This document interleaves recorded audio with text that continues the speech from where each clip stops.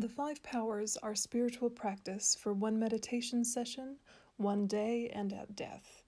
They are the power of intention, the power of habituation, the power of white seed, the power of rejecting negative actions, and the power of aspiration. All 5 powers have alternative translation choices, and so they've been included here in case you're doing further reading and you come across a slight variation in the way the terms are expressed. The point of the 5 powers is to mix the mind and reinforce the mind's tendency towards altruism, towards wisdom, towards peace and contentment in general, and for the ultimate goal of enlightenment in particular. And the reason why these 5 are mentioned is because they're incredibly efficient ways to get your mind organized, to plan a session, to plan a day, to plan your time of death, so that you don't feel insecure about what it is you're doing. And what's more, when things are very difficult, they just kick in the moment of truth. And if you were to orient your life by these 5 powers, it would move the mind towards the Mahayana path and increase the depth of your Mahayana path just very naturally. So rather than feeling like you have a million different practices to do, you have one practice. Your one practice is the 5 powers, and everything else can be plugged into it. It really helps the mind feel settled and organized and happy to have a very clear framework of what it is you're doing for your life. So these 5 powers, of course, come from the Buddha, but in particular were clarified and popularized by Geshe Chakawa in his 7-point mind training. So they're particularly of the Lojong thought transformation tradition. If you can memorize these 5 powers, that's of course excellent. If you can understand the order of them in the different contexts, of course that's very excellent. But really the main thing is getting clear on the essence of what's being expressed here. That basically before, during, and after any activity, it's important to ask yourself, what am I doing and why am I doing it? And to invite mindfulness in this way that's proactive. And it's not just a passive mindfulness that says, oh, I'm listening, oh, I'm reading, I'm walking, whatever. It's a bodhicitta mindfulness that has an agenda to stay on your spiritual path, as well as checking to see if there are any interferences to your spiritual path arising within your mind. So instead of passive mindfulness that is watching, which is of course very useful for developing concentration, you're wanting to upgrade it and really see if in fact your mind is in alignment with your path and making adjustments if it's not. The order of the 5 powers for one meditation session is where I'll really go into detail about what each of these 5 powers is indicating. And then when we go into the 5 powers during one day and at the time of death, it'll be clear enough to just rearrange them for those contexts.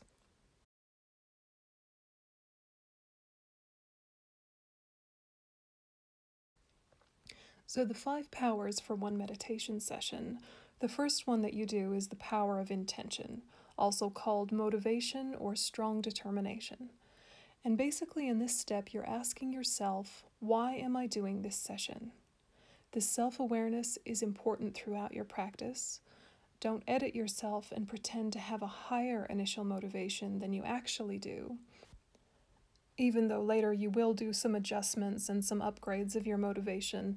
At first, it's really important to encourage your self-awareness, to not jump over what your actual motivation is in order to get to what you think your motivation should be. So for example, at first it might be that you realize you're meditating because you've had a stressful day and you want to settle down. Or you're meditating because the other people in your house are expecting you to meditate right now and you don't want them to look down on you. Or maybe you're showing off. Maybe you're doing the meditation session out of a sense of obligation. There's all sorts of reasons why you might initially sit. You might just sit because suddenly you have space open up in the day. And knowing that is an important key because, as we've talked about many times, self-awareness is the key to all transformation. So you just sit with, why am I doing this session?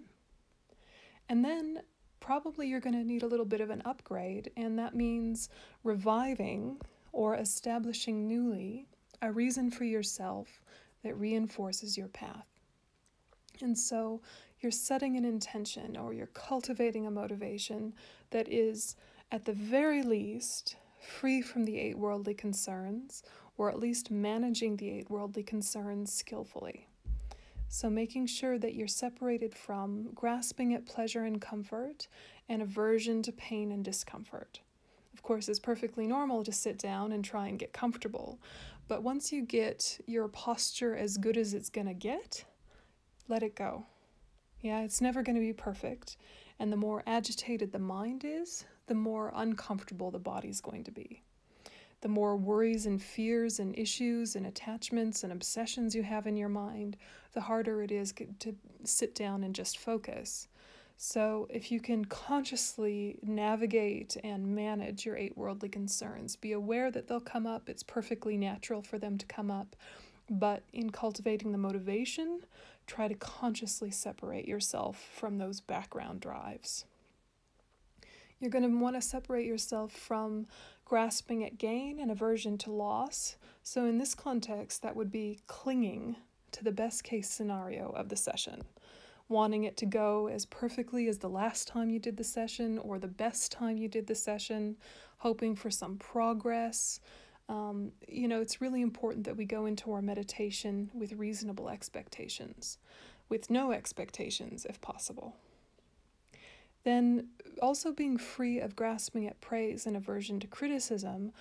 This sounds strange to make sure to be aware of within your motivation, but actually sometimes we meditate kind of with the idea of who will tell after we've meditated. Yeah, look how good I am. I'm a good spiritual person. I need a pat on the head or whatever. And so just being clear that needing validation is not a great reason to meditate. That grasping at good reputation and aversion to bad reputation, needing people to respect you as a practitioner, needing to be seen in a certain way, wanting people to like you, none of these are the reasons why we want to be meditating.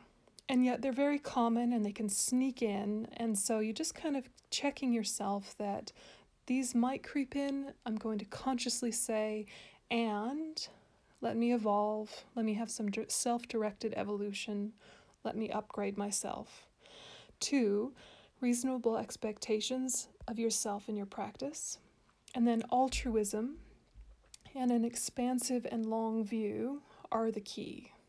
So you might use a prayer, a poem, a mantra to help key yourself into the right frame of mind. So the most important thing is to really sit with, how can I deepen my initial reasons? How can I expand into a broader view? And how can I make sure that this motivation is a spiritual motivation? Because this is like your launch sequence. And if you don't launch yourself with a clear and strong determination to be of benefit to both yourself and others, then it might be that you don't really have the momentum to see yourself through the whole session. If you just sit down and think, I need a bit of stress relief, plonk, watch the breath, as soon as you're a little bit relieved of stress, or if it's not coming quickly, it's very natural and normal to then just give up. Or to be like, okay, 5 minutes done, off I go. Now, if you set your motivation to be of benefit to all sentient beings, then you're going to see yourself through the whole session that you've planned. And then at the end of it, you'll probably be relaxed and you'll probably be with less stress. So you'll achieve your temporary aims. But if you can start with your biggest aims, then all of your miscellaneous temporary aims are achieved as a byproduct. But if those small things are your main focus, it's hard to gather the momentum and continuity to reach your end goal. So it's just an interesting premise to sit with. But the power of intention, or the power of motivation, strong determination, is probably one of the most important things to get very clear, because we need to bring this into every activity and every transition within a day and within a life. Why am I doing this? And how can I upgrade my reason why? Or revive or recalibrate into something deeper, more expansive, more altruistic?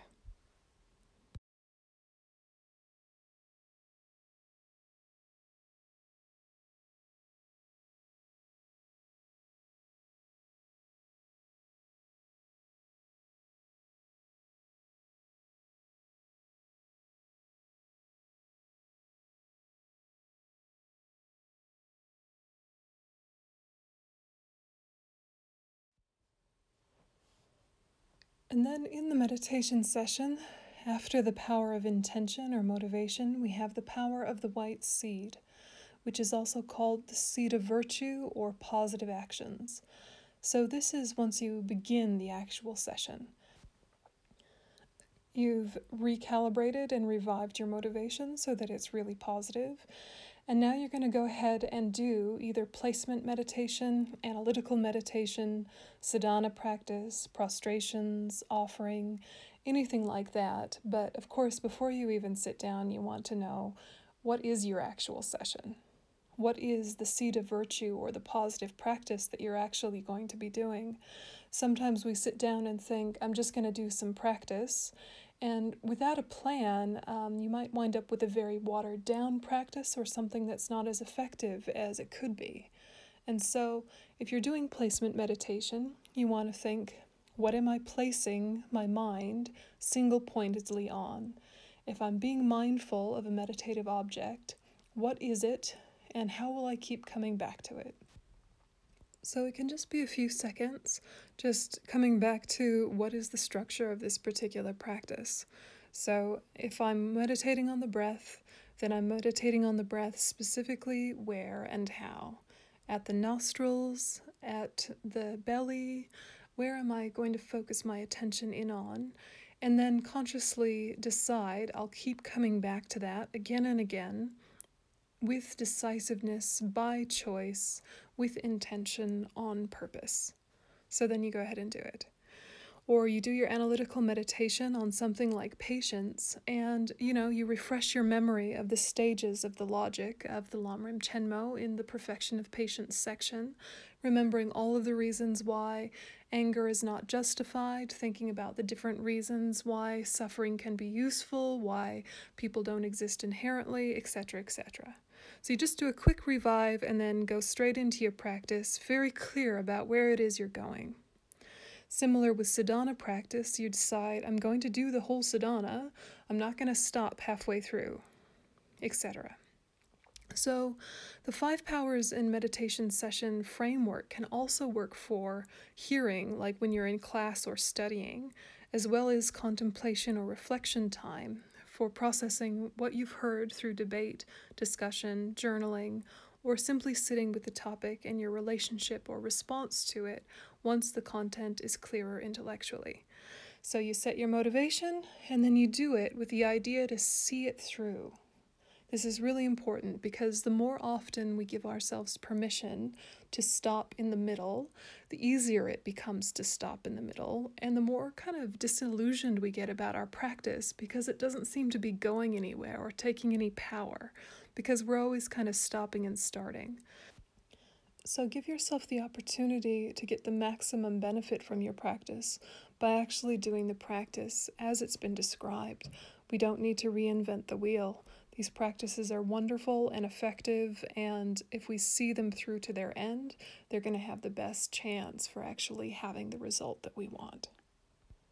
So the main thing with the power of the white seed is to actually do virtue. It's of course very good to motivate. It's very good to, go through the actions, making your water ball offerings, picking beautiful flowers for your garden, but to actually bring Dharma to those activities, not just the activities of a spiritual practice, but the actual mentality that is making those activities spiritual. Because of course then anything can become spiritual practice if you're bringing the deep motivation to it. So in the meditative session, you want to just make sure that you have a solid plan and that you see it through.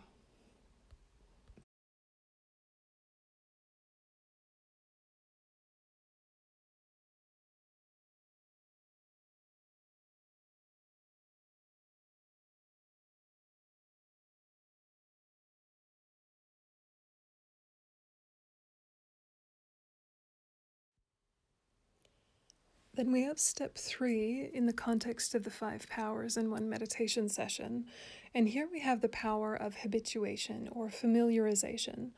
And in every context, we know that the basic premise in Buddhism is that your mind will do whatever it's trained to do, meaning whatever it's habituated to do, whatever it's familiarized with. And so this is continuing the practice for the intended time without sinking into lethargy or agitating into excitement or diverting to a different topic than the practice that you chose initially. So this is really important just in terms of creating really positive mental habits that have power and have depth. So you keep coming back to the meditation object, topic, or practice again and again, not getting swept up or discouraged by your distractions. So of course in your session you're going to have distractions. Of course you're going to kind of get intrigued by a random thought that you have and think, oh, I should meditate on that now. Now that I have inspiration for it, I'll switch because I should go where there's energy, right? This is a really normal thing for us to think. But actually what we want to do is train ourselves in the discipline of seeing our practice through just as we intended. Of course, life is chaotic and full of distractions and full of obstacles, so sometimes that's easier said than done. But if your basic premise is, I'm going to do what I plan to do, you're going to get the result that is described. Whereas if you start meditating on, something like green Tara, and you love green Tara, and you're meditating on green Tara, and then you remember, oh, there's that person that I love in the hospital. I should switch to Medicine Buddha. Okay, I'm doing Medicine Buddha. And halfway through, you switch gears. Then you're sort of not getting the benefit of Tara or Medicine Buddha, and you're forgetting that in a way they're one and the same, but conventionally, the different aspects with different emphases really give a different kind of clarity and direction to the practice. And so you're diluting the intention of the practice by jumping around. Even though they're all wonderful, perfect practices, if you're hopping from one to another, kind of loose associating your meditation, it's just not going to be very useful. So in general, with your daily practice, it's best to do the same practice again and again in order to build depth and experience. However, it's okay to zero in on a specific portion of the practice and give it special emphasis in one session before continuing the rest of the session, and then the next time to zero in on a different part. So for example, if you meditate on the 8 verses of thought transformation every day, you could give extra time to one verse and then abbreviate the other verses, just read through them without as much time. And it could be that, say, you're really focusing on verse 2, and you recite the other ones and connect with the other ones, but verse 2 you give 5 minutes or 10 minutes to. And you do that every day for months, and you read commentaries about verse 2 in between session times, and that's just kind of where you're zeroing in on and really giving emphasis to. Then that verse really has more life for you, and then you can switch to the next verse and do similarly. So it's not like you have to do the exact same thing again and again, but if you have the exact same framework, then you can be flexible within that framework and give depth to different components and build experience with different components. So it's a different thing than just jumping around. Of course, it's okay if you want to rotate Lam Rim prayers, and you want to do a different one every single day, but your framework is, I start with Lam Rim. So you don't have to use the same Lam Rim prayer every day, but the concept is Lam Rim. So it's just really making sure that you're not jumping from thing to thing, making your practice just another form of entertainment, and you move on from something when you're bored. It's important to really ask yourself, what is the essence of this practice? And am I giving it a chance to actually do what it's meant to do before moving on?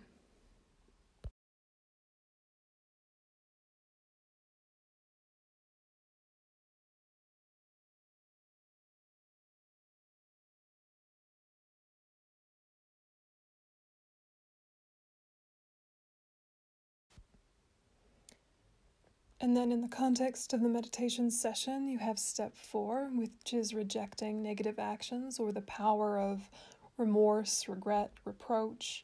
And this basically means rejecting negative behaviors that don't support the goal of the session. So remembering that your attitude toward the practice can be as important as the practice itself. So if you're viewing your practice as a way to show off or as a chore or obligation, That minimizes the positive impact of the practice and creates negative habits.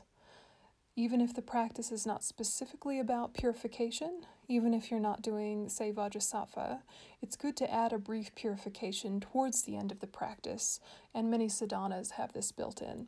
So it could just be a really quick, at the end of your session you think, did I get off track? Did I stumble? Did I add? Did I subtract? And just, maybe 3 Vajrasattva mantras, and just clear any obstacles you might have created by doing your practice in a way that wasn't skillful. And so when you're doing the power of rejecting negative actions, you don't want to sink into a spiral of, I'm a bad practitioner, I'm a bad meditator. What you're asking yourself is, when did I indulge afflictions? Did I indulge afflictions? So it could be that during your practice you got distracted, noticed that, came back to your practice. Then no worries, you got distracted, it's only human. The problem is if you got distracted, noticed that you were distracted, and allowed it, and went off on a whole tangent or a whole obsession or a whole rage spiral, or just daydreamed for 10-20 minutes, and knew that's what you were doing, and just let it. That's something that we really want to work on, not indulging these things, particularly during the meditation session, because the more we can train ourselves in catching the mind and bringing it back to mindfulness on our cushion, the easier it'll be in our daily life.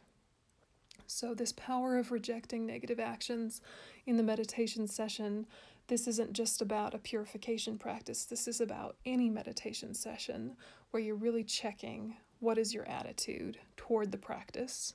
What are the choices and decisions you're making about how much to focus, the way in which to touch the idea? Are there parts that you always like to skip over? Knowing that, examining that, and making this really something that can enrich your self-awareness, which then can help you train your mind in a skillful way. So whenever you're doing something like this, you want to make sure that you're able to see that there's a difference between your clear and knowing mind, its Buddha potential, etc., and the fact that there are habits that are not useful. There's a difference between those two. And so in identifying your negative actions, please don't identify with them. Don't think of them as you.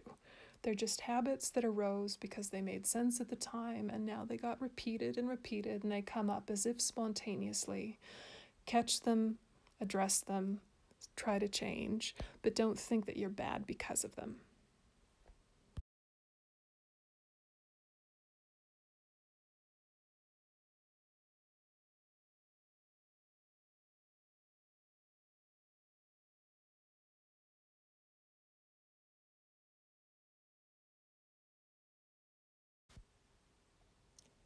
And then we have step 5, the power of aspiration, or the power of prayer, and this is related to what we normally call dedication.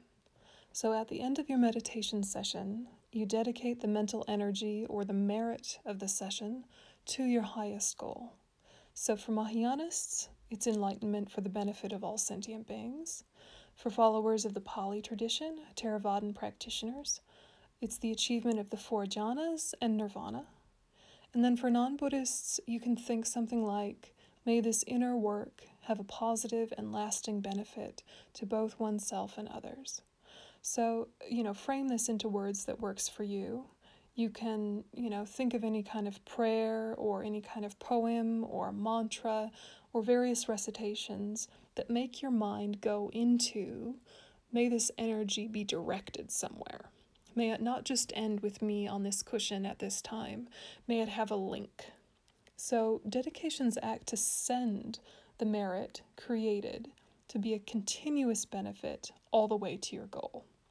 So as I described before, if you motivate with the idea, may I have stress relief, then the energy ends when you have stress relief, or you feel like stress relief isn't possible, or whatever. It's all kind of short-sighted and temporary. If you motivate for enlightenment for the benefit of all sentient beings, you'll wind up with some stress relief and, positive ripenings all the way to your goal. So we want to send the energy created. We want to think mentally, may it reinforce the bridge between one session and another, as well as to create momentum and continuity. And so on your cushion, before you get up, really sit with what was the point of all this? What do I want it to lead to? What am I going to carry with me as I stand up? So sometimes we can get so used to the patterns that we do on our cushion and then what's going to happen next that we forget to make the connection between the two. So you might have had this beautiful meditation session full of loving kindness and compassion. You stand up, go outside, check the mailbox, and see that someone is parked in your parking spot and get immediately grumpy. You know, that's a sign that you haven't pulled your practice into the next chapter of the day. So having a really strong power of aspiration or power of prayer, dedicating in a really focused way, not just rattling off a dedication prayer because you're supposed to, but really connecting with it, means that you pull what you've touched from your cushion into the rest of your day, the rest of your life. And then when you see that someone's parked in your parking spot, you go, yep, and you're not flustered by it. And you can take action that is skillful and assertive as opposed to reactive and angry. When we're doing dedications, whatever dedication that you do, whether it's a Mahayanist, a Pali tradition, or a non-Buddhist type of aspirational prayer, it's good to always end it with remembering the fact that everything is empty of inherent existence because it dependently arises. You're remembering the emptiness of the agent, yourself, the action, the meditation, and the object, whatever karma that was created, or etc., etc. And you really want to think that my practice itself does not exist alone, independently. So that can release any ideas of it needing to function or result in a certain way in any kind of immediate sense. It also can help you from over-identifying as a spiritual person and becoming unbearable to live with.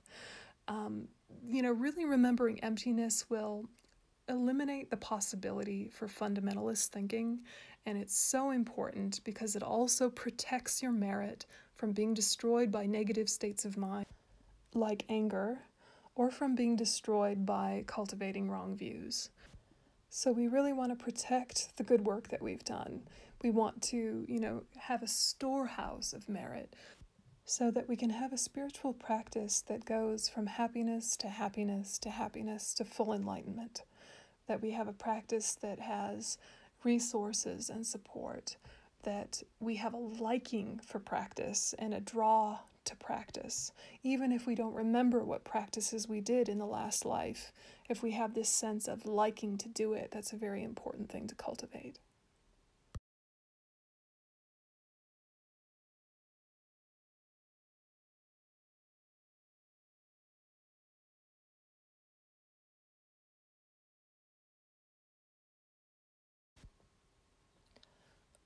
So remembering that these 5 powers are spiritual practice for not just one meditation session, but also for one day and at death.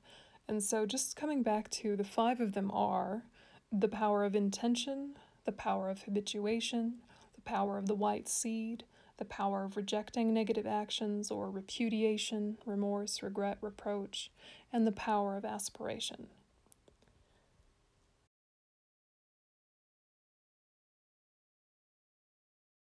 So the 5 powers within one day, of course, during the day you're going to have meditation sessions that also have the 5 powers.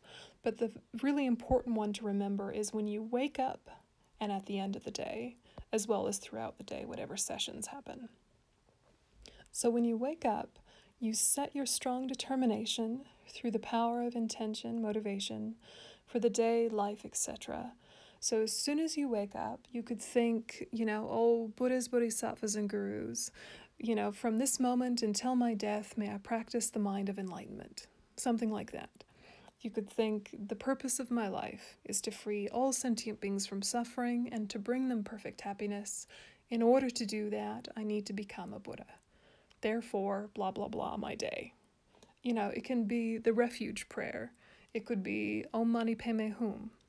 Really anything that is going to reset and reconnect and revive your mind to be as altruistic, deep, and vast as it can be. This can be still on your bed. This can be all cozy in your blankets. This could be as you're brushing your teeth or something that you do in the shower, but really at the very beginning of your day, reinforcing and reviving what is the purpose and meaning I've decided I want my life to have. Then throughout the day, you use the power of habituation and apply yourself to the power of positive actions, the white seed, by rejecting negative actions and actively cultivating bodhicitta by recalling many times in many ways all day long. This is bodhicitta mindfulness practice. And so whether it's some app that you choose to put on your phone that pings at you and reminds you, oh yeah, bodhicitta, or whether it's simple actions that you do throughout the day that you've chosen to be your mindfulness bell, like putting on your shoes, taking off your shoes, like going to the bathroom, like pushing up your glasses. Simple activities that you're doing anyway to kind of bring you back to your practice, because of course you can get distracted with logistics and forget that the background or overriding, holding importance in your day is, may I be of benefit to all sentient beings. So it's just really making sure that an ordinary day can still be a spiritual practice, and very ordinary activities can take on a spiritual component if you let them, if you invite that, if you choose to do so. And then at the end of the day, the power of rejecting negative actions in the framework of a purification practice, and the power of aspiration to do the same practice tomorrow and ever after, as well as the power of aspiration to continue positive actions and do better at the habitual negative ones. So very strong dedications before sleep. And so, of course, on your cushion at the end of your Vajrasattva practice with the 4 opponent powers is a good time to do this. But if you can do a little mini version of it right as your head hits the pillow, that can be really powerful for having strong bodhicitta dreams, practice dreams, dreams where you're virtuous, dreams where you're not, suddenly becoming a serial killer or some sort of orgy maniac or whatever kind of nonsense is in your mind.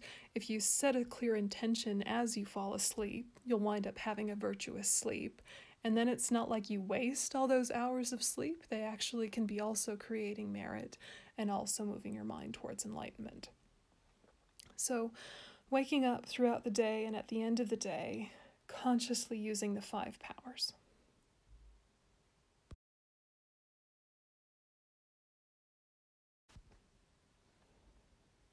And so if you've been using the 5 powers as your spiritual practice throughout your day and within one meditation session, it's going to be very easy to key back into them at death.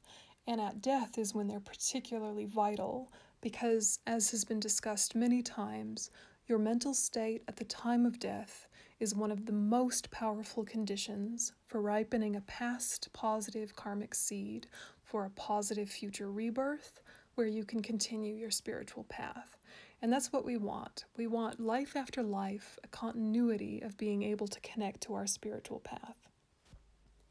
In our next life, whether it's in Amitabha's Pure Land, whether it's a perfect human rebirth, hopefully nothing else besides a Pure Land or a perfect human rebirth, but whatever the case may be, we want a tendency of virtue.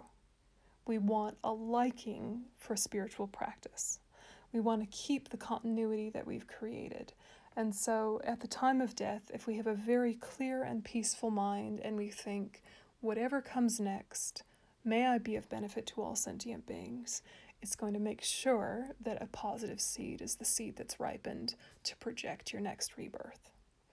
And so remembering that at the time of death, if you can connect with 1, your spiritual refuge, 2, altruistic intention of bodhicitta, and 3, recalling the fact that in your lifetime you have created the cause for another perfect human rebirth or rebirth in a Pure Land because you have practiced generosity and you have practiced ethics. So feel reassured that in your life, imperfectly as it might have been, You did do these practices that create the cause for a human life, a perfect human life, and you've created the cause for a rebirth in a pure land.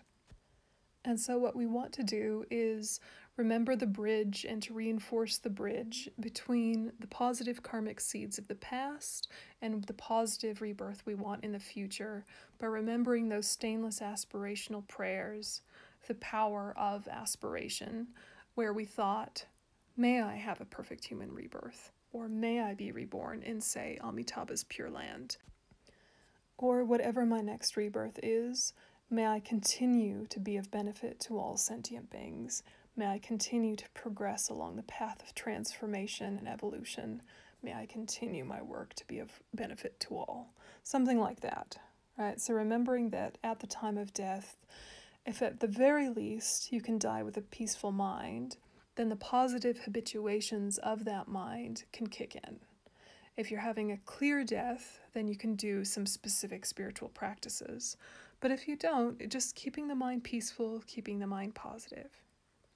So in terms of the 5 powers at the time of death, near and at death, you're using the powers of habituation and rejecting negative actions.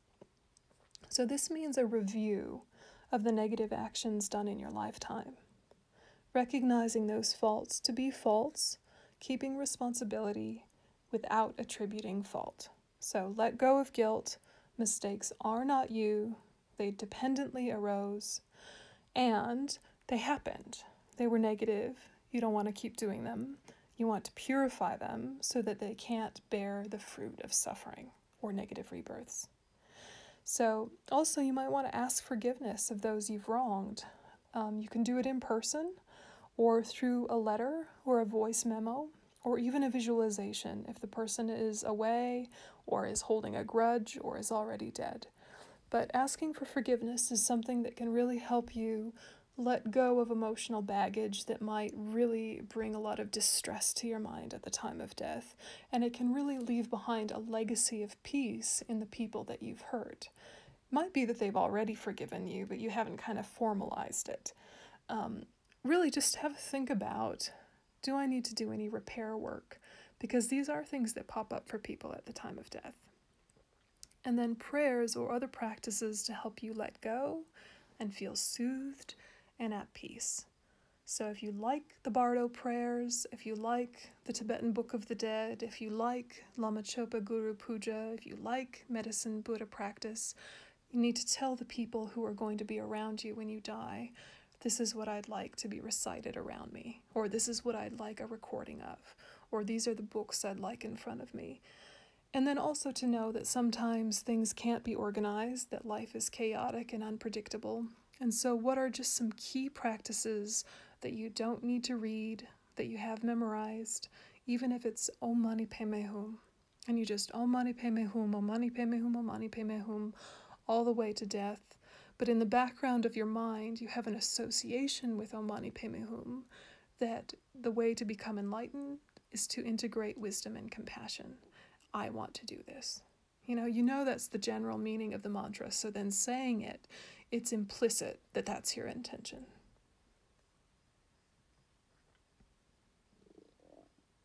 So then also near to and at death, using the power of habituation and the power of the white seed to review the positive actions done in your lifetime and to see how beneficial they were.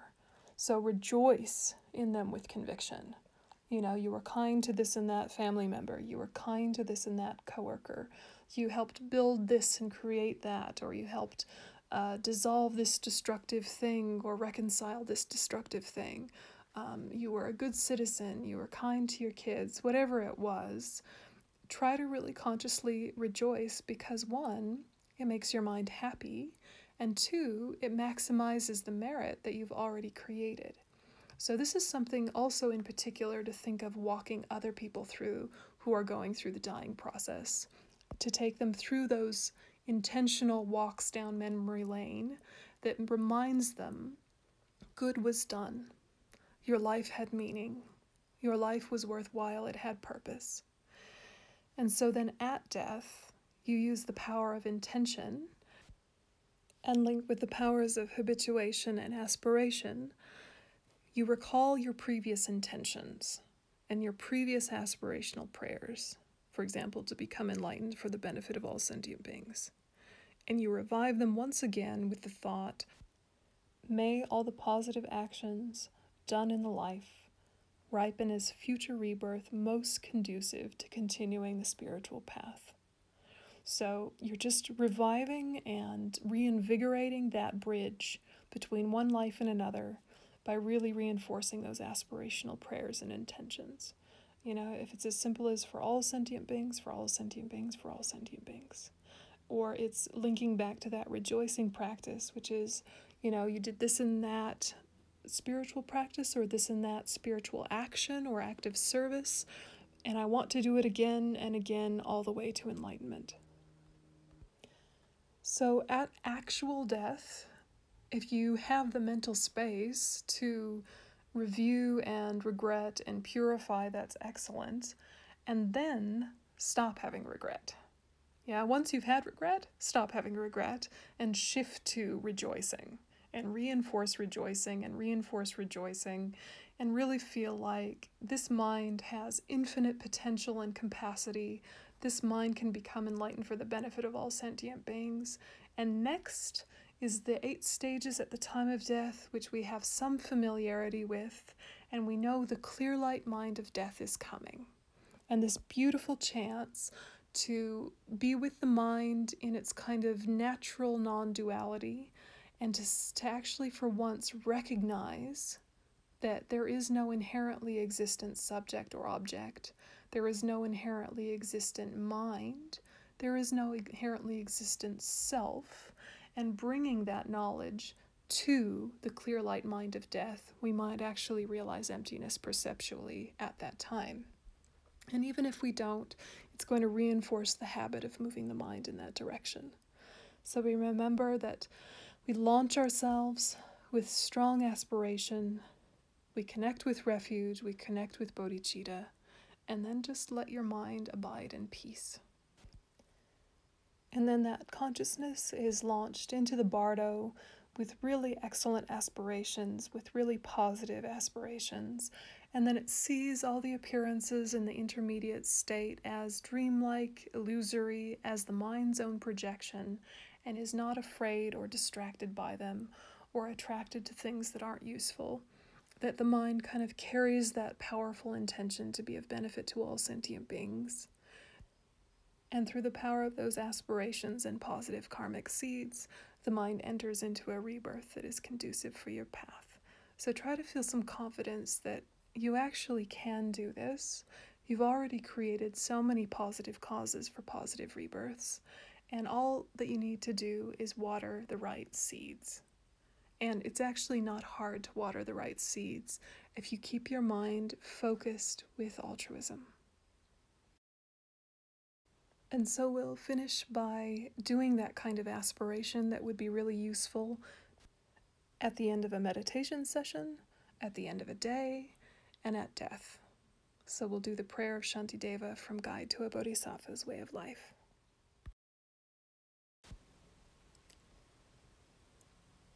Shantideva's dedication. May all beings everywhere, plagued by sufferings of body and mind, obtain an ocean of happiness and joy by virtue of my merits. May no living creature suffer, commit evil, or ever fall ill. May no one be afraid or belittled, with a mind weighed down by depression. May the blind see forms and the deaf hear sounds. May those whose bodies are worn with toil be restored on finding repose. May the naked find clothing, the hungry find food. May the thirsty find water and delicious drinks. May the poor find wealth, those weak with sorrow find joy. May the forlorn find hope, constant happiness and prosperity. May there be timely rains and bountiful harvests. May all medicines be effective and wholesome prayers bear fruit. May all who are sick and ill quickly be freed from their ailments. Whatever diseases there are in the world, may they never occur again. May the frightened cease to be afraid, and those bound be freed. May the powerless find power, and may people think of benefiting each other. for as long as space remains, for as long as sentient beings remain. Until then, may I too remain, to dispel the miseries of the world.